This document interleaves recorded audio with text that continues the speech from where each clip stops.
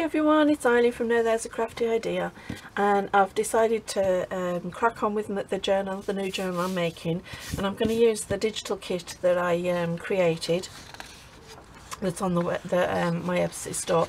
I'm actually putting a flip through of it, so it should be on before this video actually, so you'll be able to see what it's like. So what I've done is I printed out the papers. I've done some backgrounds on some of them because the backgrounds come with the kit, but I didn't want to do them on all of them because I wanted to do some stenciling. I like doing stenciling, so what I've decided to do was stencil the back of some of them. I'll show you that in a minute.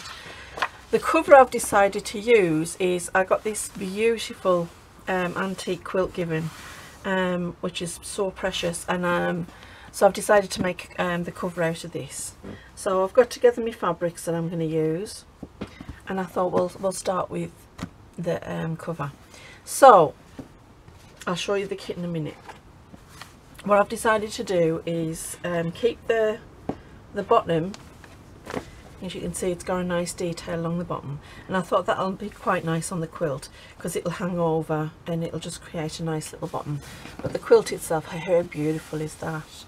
So I've cut it to size, and what I've done is I've sandwiched two of these envelopes together because I want to give it a little bit more substance, because the envelopes weren't thick enough and I wanted it to have a little bit more sturdiness. This is a very old antique quilt and the fabric isn't the strongest, which is why I wanted to give it a little bit more substance. So yeah, so I've got that. And then for the inside, when I was trimming the quilt, I ended up with these nice little strips. I thought, wouldn't that make a lovely pocket? And hey ho, once everything's lined up properly, it actually complements the pattern. So you've got the full pattern there, so that's going to be great. And then I chose this lovely cherry blossom fabric because the cherry blossoms are just starting to flower where I am. I have a feeling that we're going to be plunged back into winter, but we've had some nice spring weather. But I got this fabric, a local quilt store of mine had a sale on, and it was £2 a metre. So I got this, and I got a bunch of others at £2 a metre for proper quilting fabric. That's just, I mean, you normally pay about £3 to £4 for a fat quarter. So I went mad and spent a load of money and bought loads of fabrics because, you know, I haven't got enough. Nobody ever has. So yeah, so I thought I'd use that, and it goes nicely with the colours of the quilt. The only thing I need to decide is I want to put some lace along the top of this because, like I said, the fabric is very antique, and I want to give it a little bit more sturdiness. So I've got a couple of laces, and I just wanted to check them out and see what they look like. So there's this one. See, that's pretty, but it covers up that nice red fabric, and I like that. It might be just a little bit too thick, so we'll put that one aside. Now there's this one which is a bit more lacy and you can see more through it, so let's have a look and see. Again, I think it covers up too much of the lovely fabric. It does look nice, but nope, not that one. Let's try this one. I got this one out, so I was looking at the colours of the fabric and thinking this matches quite nice. Now that's quite nice, and it is a heavy crocheted lace, so it's got some stability to it, and it doesn't cover up all that red. I think I'm going to go with this one, definitely. So let's get that one ready. Now, excuse my throat. I'm going to sew this off camera because you don't need to watch me sewing, but all I'm going to do is I'm going to sew this onto the actual fabric, and then I'm going to place everything lined up, get everything lined up, and I'm just going to sew around the edges. I'm going to do that off camera because my sewing machine is quite an old one, and boy did she make a lot of noise. So I'll get old Betty out later, and when I've finished I will show you the work I've done on it. The only other thing I wanted to do before I sew it together is I thought it would look nice if I had like a doily or something on it. So I've got a few out just to see what they look like. And that's too big and too white. And that one's definitely too small. Although I could do it like on the corner and have it like, that might look nice. Well, it's a possibility. Again, too small. Not right. Let's have a look at this one. This one's a bit bigger, so. Oh yeah, I like that one. I wonder if I could put that. It's going to be too much, isn't it? I don't want to take away from this beautiful quilt fabric. I just thought it would look nice with a, and it gives it a nice handy place to hold your journal, because like I said, this is very antique fabric, and so this will take a lot more wear and tear than the fabric will. It is an antique one. You can see it's got like a lot of discoloration and that, but yeah. So what I might do is, before I sew the journal together, I'll sew this on first, and then I'm only going through one layer. So I'll show you all that when I'm finished sewing it. Like I say, I'm not getting Betty out, she's just too noisy. So back to the papers.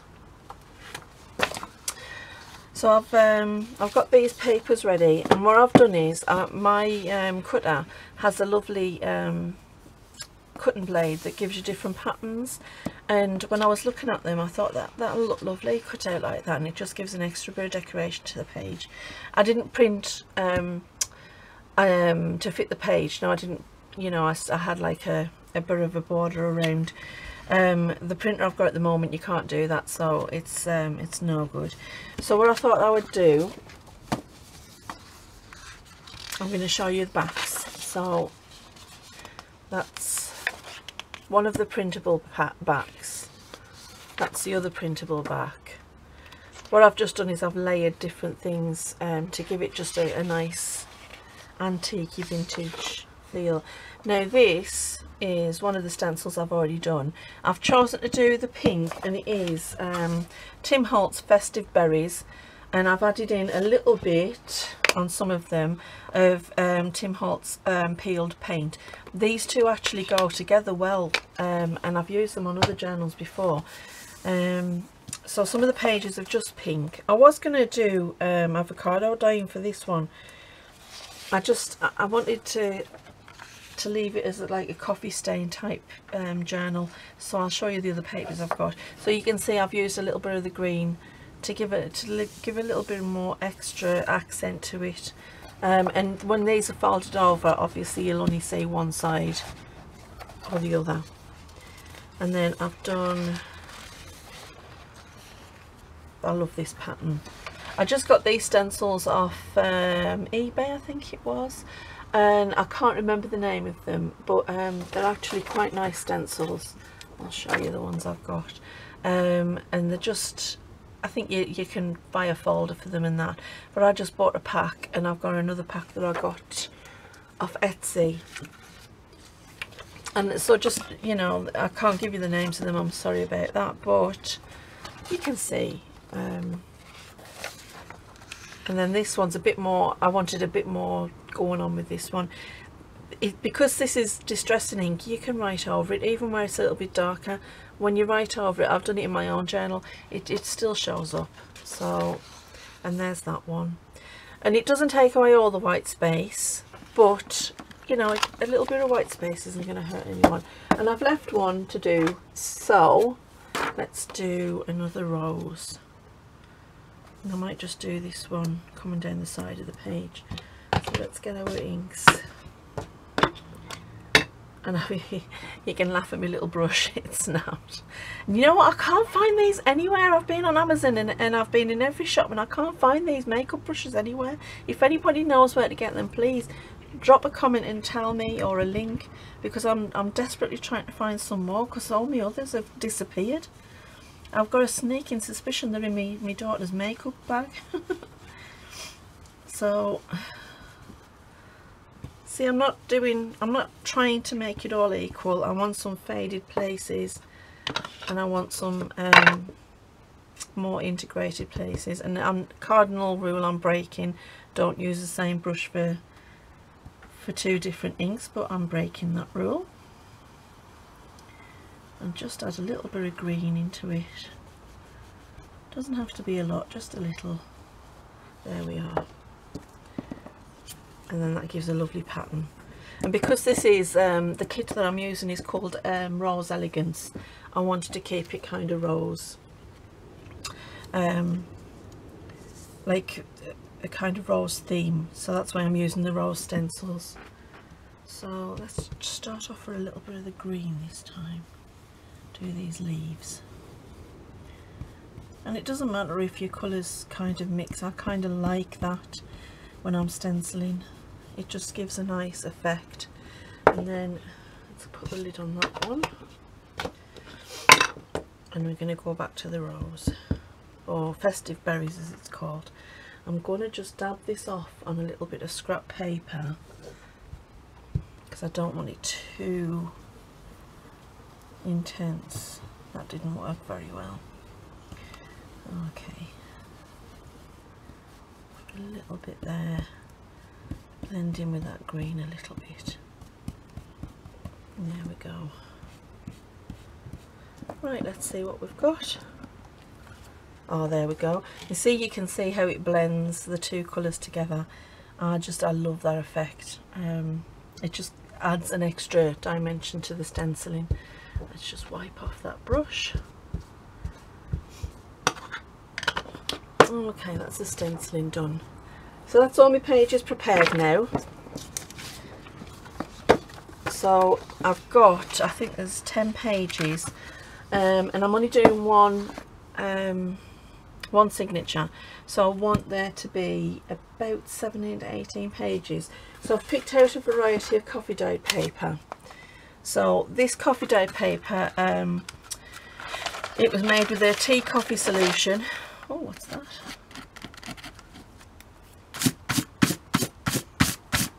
And all I did was I got another stencil. It was a Tim Holtz music stencil, and I've very lightly gone over it with the vintage photo. And I did this when I was coffee dyeing them, so these have been, I've got a whole pile of these ready to use.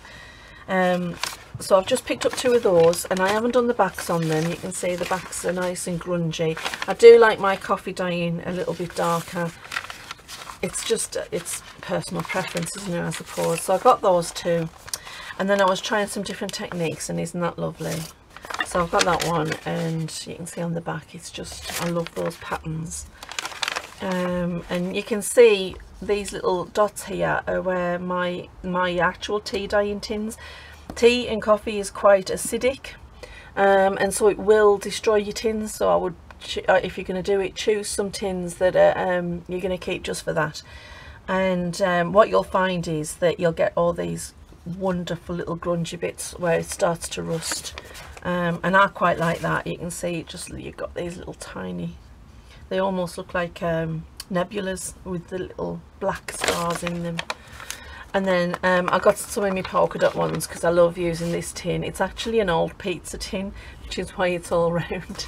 And you can actually see the seal in the middle of it. So, oh, sorry, excuse my phone. So yeah, so that's the coffee dyed papers I got, and so I've got 6 of them, so that takes us up to 16. And then the other 2 papers I wanted to use was, I got this book, and this is very antique paper.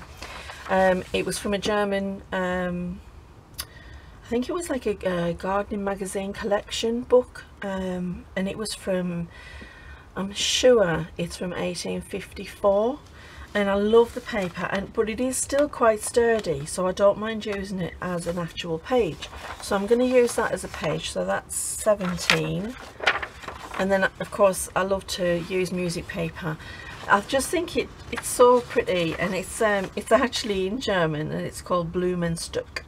But Bloom, I just love the idea of it with the roses. Now these are a little bit bigger than my pages, so I'm going to probably have to trim them down a little bit. But I don't want to trim them down too much because again the both of them are antique. I think that one might actually be only slightly, so I'm just going to take off that edge, and that's the edge where it was attached to the book, so it's not going to lose too much. And then this one I'll just take off a little bit again from this edge where it was attached to the book. So let's do that now. I'm not going to take off these edges because I'm going to fold it in. So yeah, so we're going to take off, let me just get a piece of this coffee dyed so I can see with the size we're playing with. So I think if we just go a bit there. Now this is not an official tear ruler, but it works just as well, usually. Usually.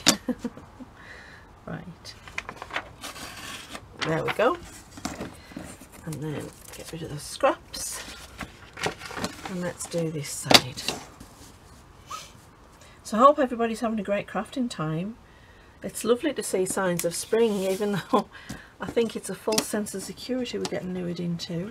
But yeah, the May blossom is absolutely my favourite ever flower in the world, and it's lovely to see it starting to come out, because it's so fleeting. You only get it for maybe a week or two a year. That's great, that's perfect. But yeah, it's just nice to see it, because it's a promise of spring to come, and who doesn't like that, especially with everything going on with this horrible virus. We just found out this week that it's hit our city. We've had a couple of cases. Bless a friend of mine, it was someone she knows has caught it, and it's a sad state of affairs. It seems to be targeting like older people who have like existing health problems. Now I'm not going to fold this on both sides because there's only a tiny little bit left over. So what I'm going to do, you can see at the top we've got this, and I like that title, so I'm going to use that, and that'll be turned into a pocket. There we go. And then if I fold that, there we are. So that's going to open up like that, and then that'll be a nice pocket. And then the same with this one. I'm not going to fold both sides. I'm going to use this in some of the collage making as well. I don't want to lose too much of this, so what I think I'll do is I'll fold it from the top. But this one, I think I'll just leave this as a flip out, because that's good journaling space there. You can't get rid of good journaling space, not on 160, 70-year-old paper. No. Right, so we've got them folded. Let's fold the rest of our papers. So yeah, it's a scary prospect. I hope everybody out there as well, and you're all keeping well. But unfortunately, I work in the care industry, and we can't just, you can't just stop. It still has to, people have to be taken care of. So it's a scary prospect. I'm really hoping that none of my guys and girls get ill, because there's a few who have underlying health problems. But you know what, let's not talk about the coronavirus. I'm sure you're sick of hearing about it. So let's get back to spring. Yeah, so my hawthorn trees are showing buds, which is great. My hazelnuts have got the catkins, and they're looking great. I'm hoping I'm going to get a crop off them this year. I haven't managed to get a crop so far. I love hazelnuts. They're kind of my favourite of all nuts. And I bought 2 hazelnut trees about 4 years ago. They're taking a long time to establish, but the problem is I live close to the sea. I mean, I'm not far from the cliffs, and so my apple trees failed. They just were like, nope, we're not going to give you apples. So that didn't work, and I'm thinking, you know, it's been 4 years now, hazelnuts, please give me some hazelnuts. But we'll see, we'll see. It's lovely living near the beach. I love it. And I was just out the other day. I live close to a famous beach. And I live close to a beach that's famous for sea glass. So me and the hubby decided, you know, it's a lovely day, spring's in the air, let's go and get ourselves along the beach and do some sea glass hunting. And you know, it was such a lovely day, just wandering along. It was quite blustery, and it wasn't the warmest. I mean, I'm on the northeast coast of England, it's never the warmest here, but yeah, it was nice, and I managed to get some nice pieces of sea glass. I've been looking for crafts to do because I do love it, and I found this nice candle holder to make, so I think I might do that. It's very beautiful sea glass. I didn't realise, but it's, you know, it's famous across the world. The place is called Seaham Beach, and apparently Seaham sea glass is really sought after. People sell it on eBay and that. I've got bags of it in my garden, you know. I've been walking that beach for years, but yeah, apparently people, I don't know if you can hear that, but the birds are having a bit of a chase about on the roof. Another sign that spring is here. But yeah, I've got bags of it in the garden, but apparently people do sell it and people from across the world buy it, so maybe I'm missing a trick there. Missed that little tiny bit, let's just snip that. Right, let's put our pages together. Let's see where we are. So what's going to be the front page? I want something stand out.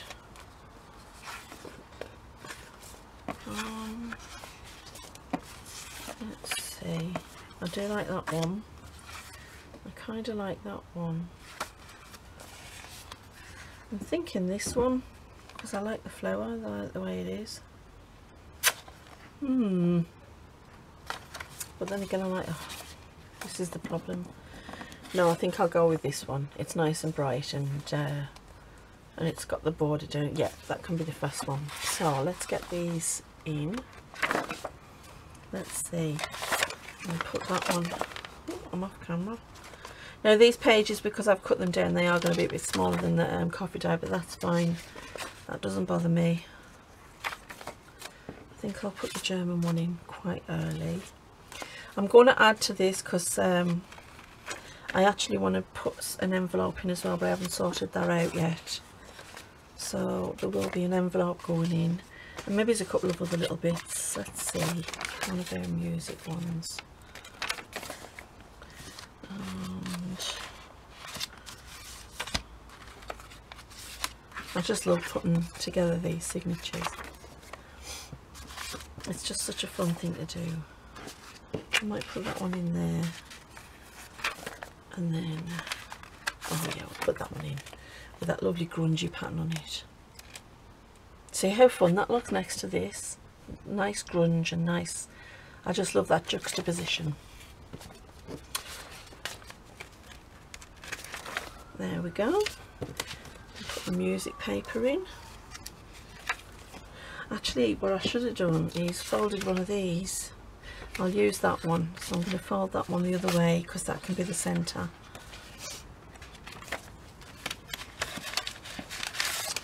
I've been hearing sirens all day. I think one of them must be a kid's toy, because it doesn't sound like our normal sirens.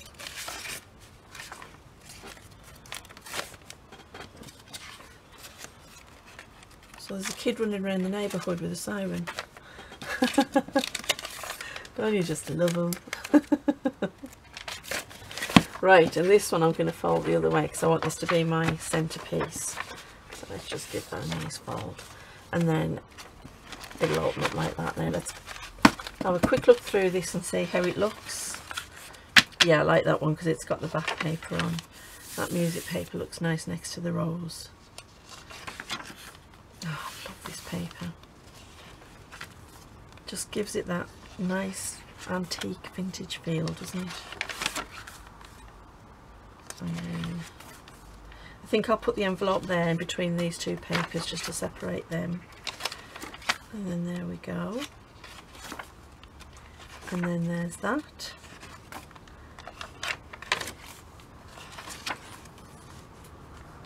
yeah, I love the way the grunge of the paper is just next to the delicate rose stenciling. Just gives it a nice feel, doesn't it? And the paper complements the colours as well. And then there's the centre. Yes, I love that. That's perfect. Right, so that's our signature put together. I need to organise getting a an envelope for it and sorting that out. I'm going to have to position the pages a bit. So I want to get that in. And what was the other thing I wanted to pop in? Now let me see. Was this one? I thought it was. Yes. I actually might use this envelope. Now this is one of the ones that I've used my oh, what do you call it, embossing folder on, and it's given it the envelope that lovely beautiful embossed feel, but I think it just needs, just go over it a bit. It'll help if I get some ink on it,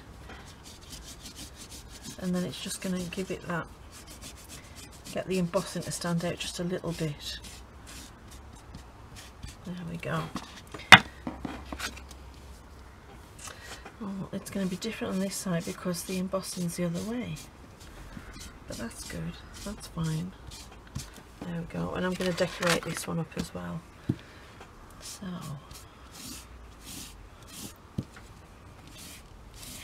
yeah, that's it's very subtle, but it's kind of bringing the embossing out a little bit, just a bit. And I'm trying not to press too hard, so I'm not going down into the actual paper itself. And then on this side, because it's indented, it's actually giving it a nice shadow effect. There we go. Yeah, I like that. See how it's giving it that nice shadow effect. Right, so that can go in. We'll pop that in between those two that we had next to each other. There, no. Let's see, where were we? I've lost them. Oh, there they are. And that'll go in like that. And what I'll do is I'm not going to seal this because this can become a tuck. But what I'll do is I'll chop the end of the envelope so that things can flip in that way, and then this will be a nice little tuck to tuck your bits of ephemera in. I mean, I could put it the other way so that the tuck's that way. That's better, isn't it? Yeah. There we go. Need a tiny bit more ink on that side. You can see where the embossing page folder has pressed really hard, and some of the white of the paper has shown through. That's fine. There we go. It's still quite a sturdy envelope, and that looks lovely there. I like that. I really like that. So that's the envelope found. What else do we have in our pile of tricks? This is just some papers that I've had. I like that one. That could be a half page, couldn't it? There's another half page. These are something I've been working on, little medallion things. They're quite nice, and I've been working on them as little tucks or little decorations. Oh, that's a quite nice one actually, and that would match there. I might keep that out. Okay, what else do we have? Let's see. Oh, an Edith Holden page. Yes, please. And then these are bits of embossed paper that I've had. Some more bits and pieces. Right, okay. So, Edith Holden. What's this one? It's not roses, but it's pretty enough, isn't it?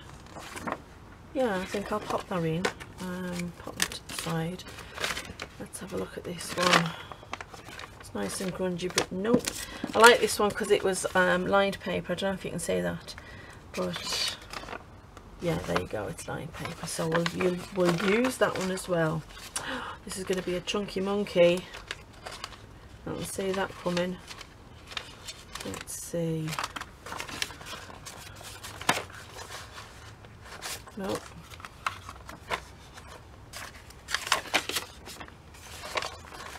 Yep, like that there. And then old Edith, I want her to be against one of the grungier pages. Yeah, like that. Oh yeah, this is going to be a nice chunky monkey by the time we've done all the decorating and that. And in that lovely cover, it's going to be great. Right, so I'm going to leave it there.